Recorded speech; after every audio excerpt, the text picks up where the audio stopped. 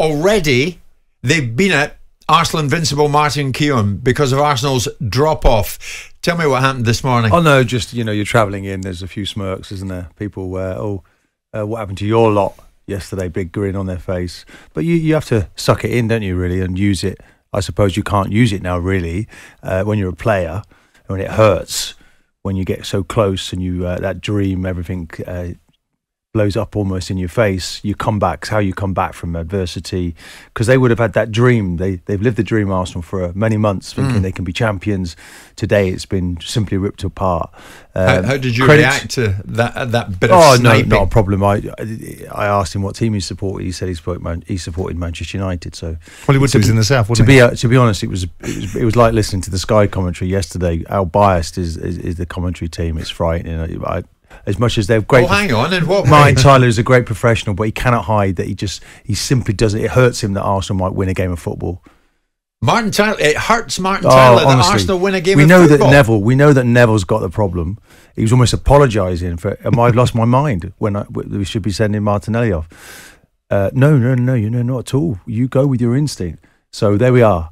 As a poke in the eye to a commentator. I should be more respectful. Martin's a great commentator, but please, Sky, don't put him on the Arsenal games anymore. It's really hard. Listen, it's a touch of paranoia this early on a Monday morning, Martin. It might be, but who cares? It's just we should say what we feel. Did you feel that when you played? Because he commentated when you were really, playing. I never really listened, did I? I was out there playing. I meant when you listened back to it. Did you ever think when you hear the commentator saying, "Oh, it's a great professional foul. Look at that Arsenal on the counter attack there. Brighton did well to stop them." You know, it gets in the way. Here, listen, Martin. If you're listening, listen to it. Listen to yourself, and you tell me if you're not really. You don't want Arsenal to win, do you? Come on. Wow. Martin Keown has gone early this morning. I would have left that alone if I was Martin. I would have not gone down that route, because all you're going to get is more people turning around saying, ultimately, this is your team. Your team didn't do the business. It's a sideshow, what I'm talking about. None of it affects the Arsenal performance, does it? But Jim, you know, he got me. He's come after me. But I think the biggest problem... you volunteered it. Yeah, but no. The biggest problem for Arsenal yesterday was what happened earlier in the day. Man City winning 11 games on the bounce. It's really difficult on the day of a game, and this is where I was Would the Arsenal players really in the back of their minds thought, I know a team that's languishing at the bottom of the league, that couldn't beat a rug most of the time and got one result last week, are going to turn over Man City? But it was a very good result, wasn't it? It was a 5-1 win against Brighton, a team that we know were there today. But I'm talking about the fact that Arsenal players, it's being alleged, reacted to the fact that out of nowhere Man City beat Everton. Oh, give over. They all knew they were going to beat Everton. Everyone knew Man City were going to beat Everton. It was a false dream, wasn't it? Even Everton fans knew it. It was, but I mean, you have to say, though, that it gave a little bit, didn't it? You thought, hold on, maybe Everton could do something with the Evertonians there, the atmosphere. Of course, it's been 10 defeats at home. That was, for Everton this season. Honestly, you cannot possibly tell me, and you shouldn't tell me, or even want to tell me, that the players are going to react to the fact that a pretty much nailed-on outcome, which is Man City, which are arguably the best team in the country, arguably the best team in Europe, well, okay, beat let me Everton. Tell you. So, as a former professional, when you're preparing for a game, okay, the worst thing you can have is that your rival is playing the first thing, and you're watching. So you're preparing for your game. You're doing. I'm just explaining. You've asked your own job, haven't you? Of course you do. But I'm explaining what the players went through. I'm talking you back through what actually happened. So the day of the game, they're watching. So they compound it. They're watching City, and they realise finally we can't win this. That's 11 wins on the trot, Man City. So they've made 4 changes. I'm just trying to picture the Arsenal dressing room then yesterday. City have won 3-0. And who's commentating? Martin Tyler. Oh God, we've no chance. And there's somebody but that's my fault. So you can ridicule me now. So let me just talk to you about what's happened on the day of the game. The whole stadium's a little bit flat. They've all seen that City have just won a game. Let's make it even flatter. 35 minutes, get our heads 35 minutes by Brighton. 35 minutes into the game, and they're 2-0 up. Man City, they're superb. Absolutely superb. And you think the stadium was flat because and then all of a sudden you're playing against a very stubborn, very well organised, awkward Brighton team. Yeah, Arsenal have made 3 really poor mistakes in the game, but Arsenal were in the game to the 86th minute. But they made changes to try and win it, and all the time you have to keep playing catch up, and you can't afford to do that. But what I'm saying was they would have been they'd have been a little bit flat going into the game because of what they saw. But there's absolutely no excuse for them being flat or the atmosphere to be flat going into that game, Martin. I'm telling you the human reality when somebody realises they can't win it. Yes, but the human, it hits you between the eyes.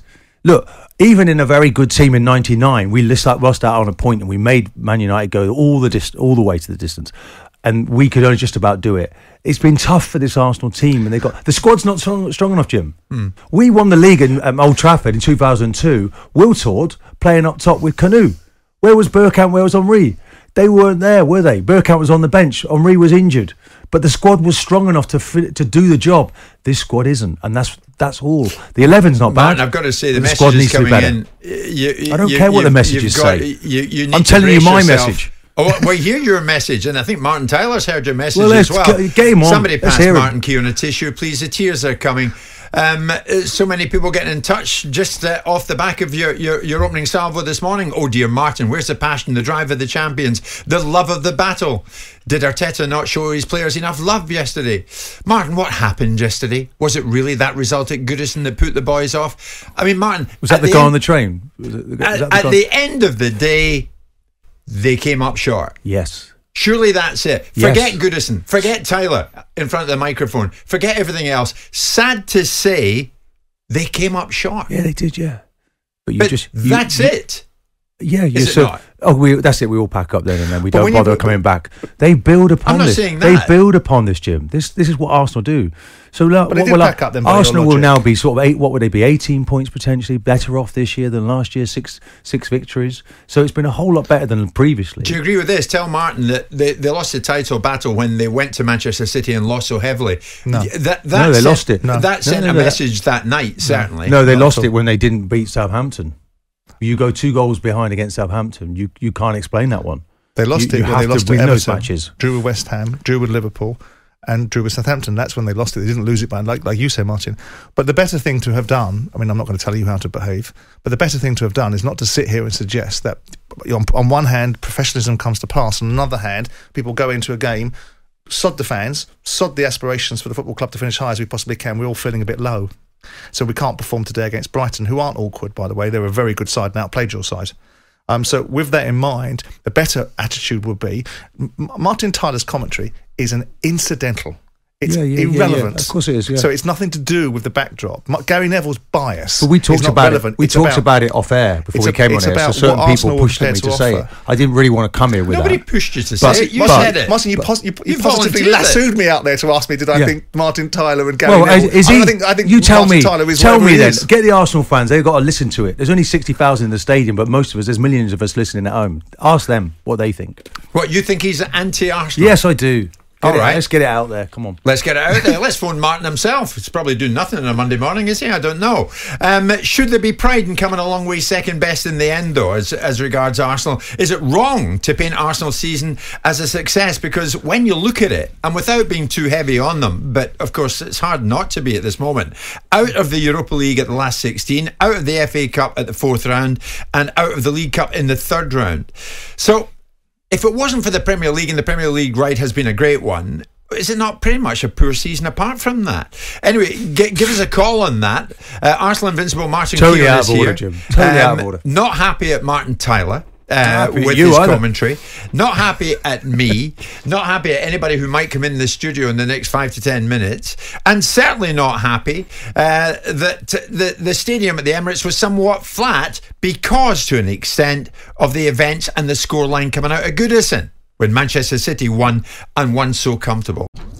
Jim White and Simon Jordan, Monday to Friday mornings from 10 on AM, on DAB, via the talkSPORT app and on your smart speaker. talkSPORT.